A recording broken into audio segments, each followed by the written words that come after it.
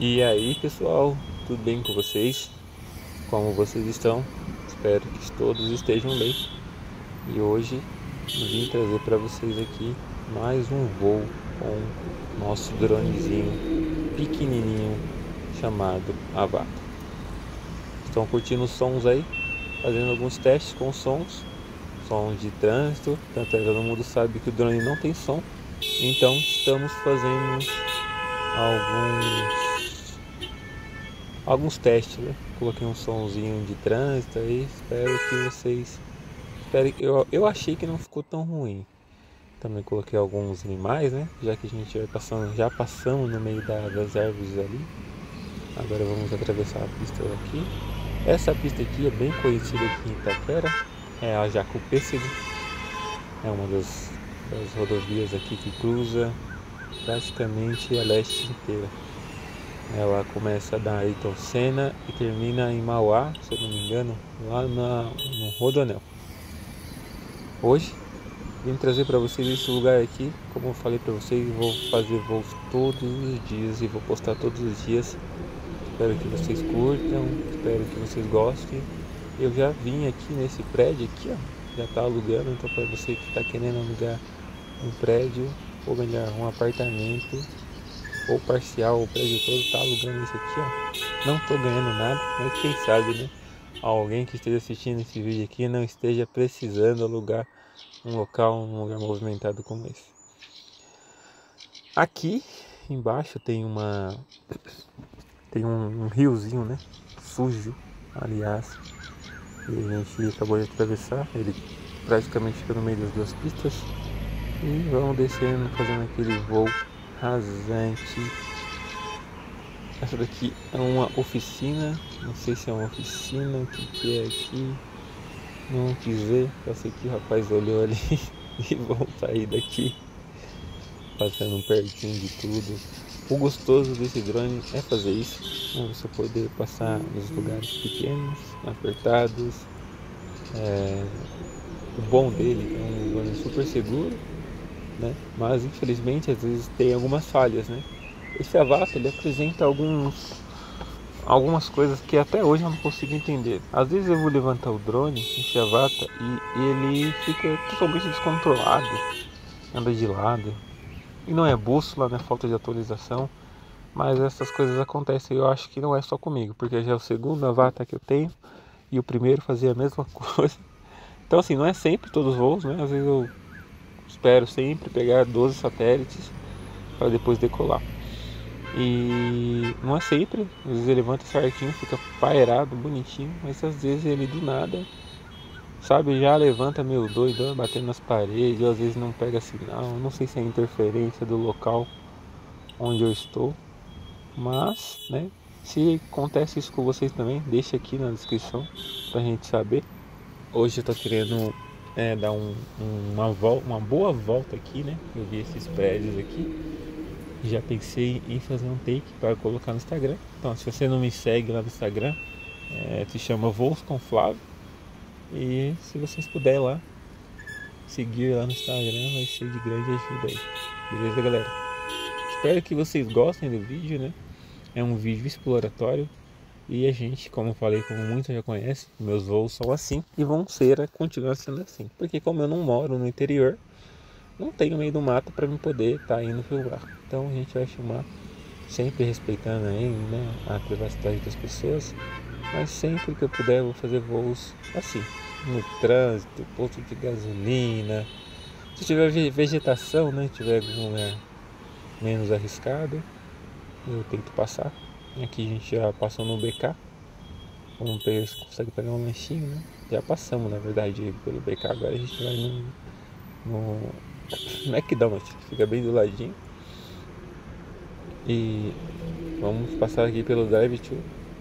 O legal é que, como tá bastante barulho de carro na rua, as pessoas não ouvem. Mesmo o Avatar sendo bem barulhento, não consegue ouvir. Então praticamente você tem que passar bem pertinho para que as pessoas consigam ver, né? E aqui, ó, mais uma vez dentro do McDonald's. Eu tô lá do outro lado da pista e o drone Eu estou conseguindo controlar o drone. Então, para você que quer ver aí a filmagem da tela, logo eu vou estar filmando para vocês. Eu comprei um cartão de memória e como tem que ser um cartão específico, né, para esse tipo de aparelho, então esperando ele chegar. Assim que ele chegar, logo aí eu passo todas as informações aí para quem quer ter informações na tela, para quem quer ter informações de distância, né, de sinal. Aí eu vou colocando, vou misturando as telas para que vocês venham aí a saber como está a situação do voo. Aqui vamos passar por dentro, né, do córrego. Aqui já é um lugar mais de boa, né? Só que aquele negócio, se der falha, se bater, é água, né? Então vamos sair daqui, na hora que for atravessar a pista, sempre levanta, né, o máximo possível. Caso venha caminhão, venha ônibus, aí não venha atrapalhar aí o voo. Aqui dentro do poço, como a gente não abastece a gasolina, só uma voltinha básica e vamos cair fora. Aqui já estamos né, na calçada, agora vamos entrar em outra área agora, que é uma área mais residencial, e ver se tem algum obstáculo para me passar, porque não tem graça você voar com vata, com um DJI a vata, e não ter um lugarzinho pequeno para que você possa passar, né? Então, meu objetivo é esse, caçar desafios. Aqui, eu acho que será que dá pra passar aqui? Sem chance. Achei muito apertado, não é bom arriscar não. Mas vamos tentar. Olha, acho que ali é um bom espaço pra gente passar, hein? O que será que é aqui? Ixi, não dá não, tá em grande. Ixi, também tá cheio de criança. Ah, deve ser uma escola, cara. E as criançadas já viu o drone, ó. Já viu as criançadas ficar doida com a vata, quando vê a vata, cara. Impressionante. Olha lá, olha o tanto de neguinho na grade já. As criançadas gostam de ver o drone, dá tchau e tudo. Você tá doido. Vambora daqui porque é uma área já mais restrita. Aqui eu vi esse espacinho aqui, tinha um varal, 2 e tchau. Blau. Vamos procurar espaços pequenos. Não tem graça voar o avata nem assim, desse jeito assim, ó. Pelo telhado assim é gostoso. Aquela sensação de que você é um passarinho, você é livre para voar, né? Que você pode passar em qualquer lugar. Isso é muito bom, cara. Quem é droneiro gosta do drone por causa disso. Acho que a gente imagina que a gente pode voar, né? Na verdade a gente pode voar. Porque você tá ali vendo imagens que ninguém mais tá vendo, né? Só você, e você controla para onde você quer ir, né? Agora no caso do avatar, ele faz bastante barulho, então não dá para ficar parado. Você tem que passar rápido, não dá para observar nada, né? Passar rápido e passar por dentro, né? Eu estou próximo, um posto de gasolina aqui no verde, só que eu tô lá do outro lado. E o sinal tá super forte. E passamos no meio dos fios, e nós é tudo doido, meu Deus do céu. E agora, essa casa aqui abandonada, olha aí, gente, toda quebrada mesmo.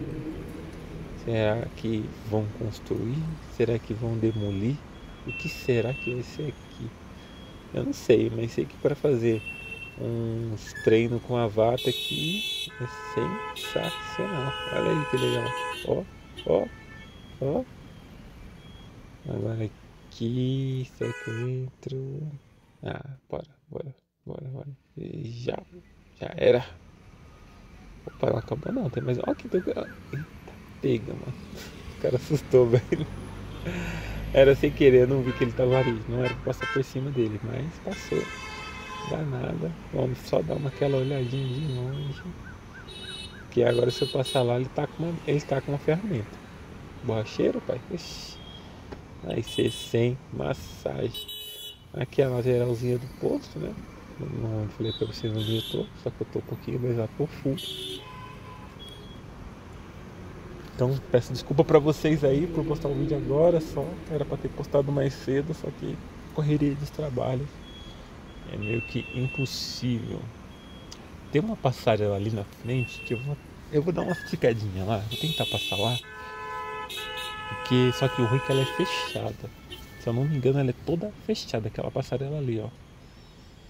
Não sei se o drone tem mais bateria pra isso. Vamos tentar. Opa! Eita, que beleza, mano. Ixi, não vai acabar não? Meu Deus, é muito longa. Já tô desesperado. Ah, não, essa coisa eu subo pra cima. Mas graças a Deus deu tudo certo. Eu vou passar. Eu não vou voltar por dentro não. Muita escada, velho. Apesar que tem, né, saída por cima, né? Então. Não, mas galera, falo sério. Que drone que você vai conseguir fazer um voo assim? Não tem. O Avata é o especialista em voos arriscados, voos em lugares pequenos. É um drone que você consegue voar super tranquilo. Então, espero que vocês tenham gostado aí desse vídeo. Se você não é inscrito, considere em se inscrever aí, em se curtir, tá bom? Obrigado e até o próximo vídeo.